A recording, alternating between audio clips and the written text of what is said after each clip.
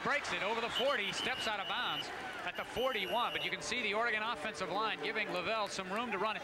And you know, with the week off, Greg, I think Derek maybe is a little more fresh after that 13-yard gain.